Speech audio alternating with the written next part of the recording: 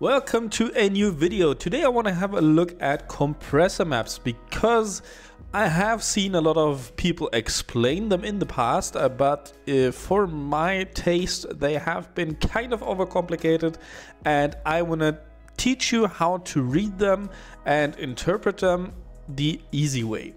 We have, to start off, we have two compressor maps right here.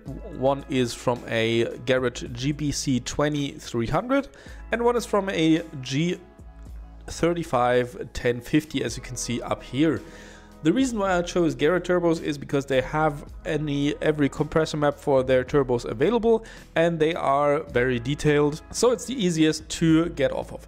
Not everybody has compressor maps for their turbos. For example, if you are going to use a hybrid turbo, usually there are not any compressor maps available. Like for if you use the upgraded turbo, then the chance that there are compressor maps is relatively low, but you might be able to find some still. But that's the reason why I have chosen this. There's also something to point out. Does this really make sense for you analyzing a compressor map?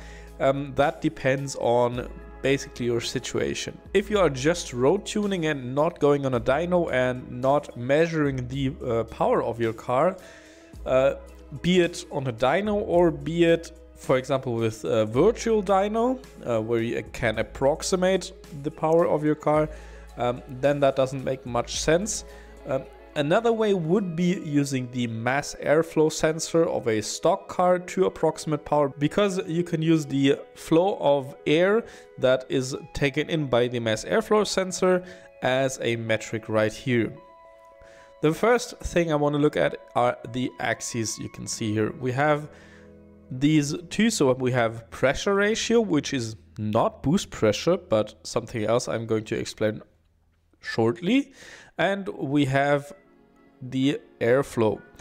This is in two different metrics. We have pounds per minute and kilograms per second. Although I live in a country where the units of measurement are metric, using pounds per minute makes a lot of sense, because in theory you can time this by 10 and you will have a rough horsepower number somewhere between at the crank or at the wheels, depending on what setup you have. But that's a rough estimate. For example, if you would run 500 horsepower, you would land at about 50 pounds per minute. And that's what you also can see here. The 35 1050 is able to at max achieve about 1000 horsepower, while the GBC 2300 will be able to achieve about 280 horsepower. Okay, so we have the airflow axis explained now. It's basically the power your car makes, and then you can see where you are in the table with the pressure ratio. The pressure ratio is, as I said, not the boost pressure. We are starting off from 1, which means 1 would be, in a normal application, would be atmospheric, or it would be the air before it enters the turbo. Not in your airbox, not anywhere outside. It is right before it enters the turbo. What the turbo has to take in. So, for example, 1 bar or 100 kPa when it's atmospheric at sea level, or if you are very high up, like at a very high altitude, then it might even just be 0.9 bar or 90 kPa. And there's also a factor. If, for example, your intake is very restrictive, then that pressure ratio falls down even more. So you would get your pressure ratio would be at, for example, 0.8, or rather your pressure you are starting at would be at 0.8 bar, and your pressure ratio, so this is what basically your pressure that you are taking in air from, is timed by that axis. So, for example, at 0.9 bar or at 0.8 bar of intake pressure at a 2 times pressure ratio, that would only be a boost level of 0.8 bar. And at 3 times pressure ratio, that would only be You guessed it, 1.6 bar and not 2 bar like it would be if your intake pressure would be at 1 bar. I hope that's kind of clear. So this always depends on or how well the intake system is working or what your altitude is. Of course, this also can go the other way around, for example on compound turbos, which is a lot more complicated, so I'm going to not go into much detail on here. But for example on compound turbos, there you can start off of a much higher pressure, and for example if the turbo you are boosting into would already see 1 bar of boost, then your pressure ratio from 1 to 2 would be, if you would be saying 1 bar, there would be already 2 bar here, and at 3 bar. So now that we have the intake pressure from the turbo, we also have to take a look at what pressure that actually is meant by this, because the pressure that you are seeing at your intake manifold that goes into your engine is not necessarily, and in most cases not even, the pressure that goes out of the turbo, because through an intercooler you will have some pressure drop, while on a good quality intercooler it might not be much, only like 0.05 or 0.1 bar. This can get higher the higher your boost pressure is. So if you, for example, would start at 0.9 bar or 90 kPa of boost pressure, and you're seeing 1.5 bar of manifold absolute pressure, but your intercooler produces a drop of 0.2 bar, so in theory you are seeing 1.7 bar directly after the compressor wheel. So you would land almost at the 3 times pressure ratio, although you are not running close to 2 bar. And this is where this gets important, because now you can judge in what efficiency range your compressor or your turbo is actually running at, and if you have room to up the boost some more and make some more power, or if you don't. So for example, let's take our G35 1050 and our example. You're running 1.5 bar manifold absolute pressure, so basically the boost that gets into your engine. As an example engine, we are just taking a 2JZ here, for example, because it's a very popular engine, and the power numbers those engines make at that power level are pretty common knowledge. That would be around 600 horsepower. So you would be ending up around here.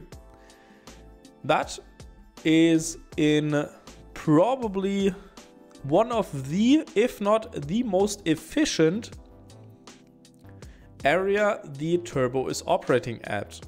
This can be seen by the percentage values here. These percentage values is how efficient the turbo operates in this range. So how much heat it is producing, how much power it is producing per boost level or per PSI of boost, and how well it is working. We also have these numbers right here. This is the RPM values of the compressor, or rather of the turbo itself. And as you can see here, we would be at about 105,000 and the maximum is 130,000.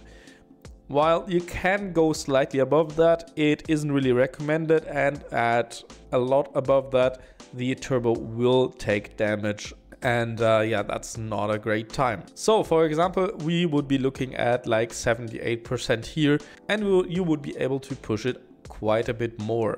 If we, for example, would want to make 1 bar more of boost pressure, that would kick us about to here. So 4 times the pressure ratio, that's almost out of the range of the turbo. So that would be about 2.5 bar of map pressure. So that's quite a lot for this engine, and we would probably be running out of turbo, because we cannot with this setup run this kind of power. We would be able to at max run about 800 to maybe 850 horsepower. This would show itself in a phenomenon that you would add boost pressure, but the turbo wouldn't, or the engine wouldn't make any more power, and because you are just running out of turbo. You are telling the turbo, yeah, try and make 2.6, 2.8 or 3 bar even, and the turbo will just not make any more power, and that's where the power line is. So that's what I am going to go into next. But this is one of the factors, or how you can tell that you are basically out of turbo, for example. To get more out of this compressor, you would have to choose a bigger one, which would have a more extended map back to here. So you would have the possibility of running higher power levels. And that's why you can see, while the G35 1050 is advertised as a 1000 horsepower turbo, you will not necessarily reach that with that turbo.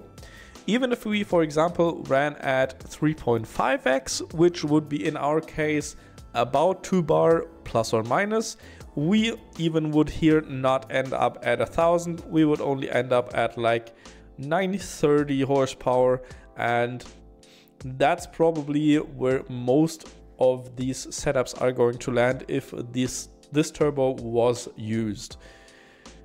Of course, this depends heavily on the exhaust side and on the other components of the engine, but this is what this compressor would be able to achieve. On the other hand though, like for example, this line on the other end of where you wouldn't basically run out of turbo, but where you would be at the lower limit, that is the surge line. As an example, if, for example, at low RPM, your turbo will spool very early and you are achieving at 3000 horsepower, at 3000 RPM, about 300 horsepower, but you are already making like, or trying to make at least 2 bar of boost.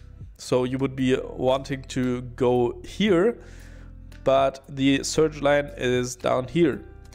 And that's where you would hear turbo surge. That is really bad for the turbo and the bearings and basically everything, and is a killer of turbos, because that engine would just not be able to utilize that amount of pressure or that amount of airflow the turbo actually produces, and therefore you would be getting surge here.